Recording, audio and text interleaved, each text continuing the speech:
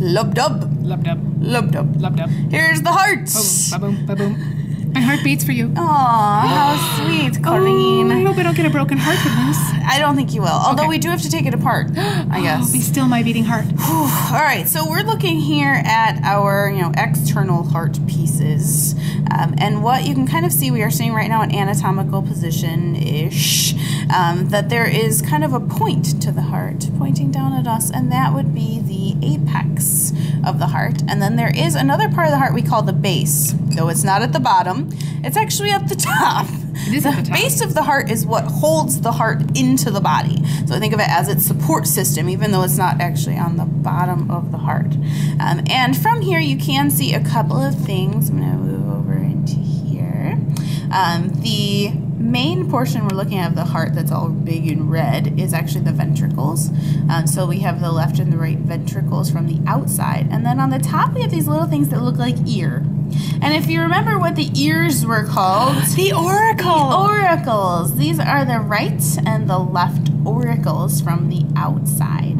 Now, also running kind of right down the center of the heart here is the anterior interventricular sulcus. You guys better get really good at spelling the word interventricular. You're going to write it about 12 times. The anterior interventricular sulcus will have the arteries and veins running in them. Now, on the posterior side of the heart, if we kind of flip this over, there's another sulcus. It's called the posterior interventricular sulcus on the back side, and this hole is not real. Your heart does not have it in it. That's just for the stand. Just so you know. I've had people ask. Yeah. Now, wrapping around kind of the separation between the between the auricles and the ventricles is the coronary sulcus. So the coronary sulcus is going to wrap around underneath the auricles around the entire heart. Okay, so now let's look at some of the major blood vessels up here at the top. The first you can see right on the front is our pulmonary trunk.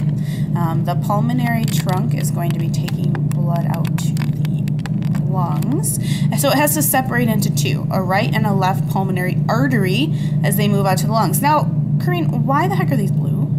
Why are they blue? Because they have to go to the lungs to get oxygen. I thought arteries were red. No, it follow oxygen. Blue is deoxygenated. Red is oxygenated. Okay, so in the heart, only in this spot, we see the pulmonary arteries are actually blue because they are leaving the heart. So all arteries will be going away from the heart. And then below these on the side, you can see the pulmonary veins, which are now red, coming back into the heart. Because they are oxygenated. Because they now have the oxygen from the lungs. Yep. Now we also have the superior and inferior vena cava. So the superior, and then down here is going to be your inferior. These are going to be bringing blood back into the heart from the body. So they are big fat veins. And then the last thing to look at is this great big arch on the top. This is the aorta. It is the big fat artery that's bringing blood away from the heart and heading out to the rest of the body. There are also three little branches that come off of the top. They go in the order of your ABCs. So this is the brachiocephalic, the left common carotid, and then the left subclavian artery, which will go off basically to the head. All right, so I think that's it from the outside.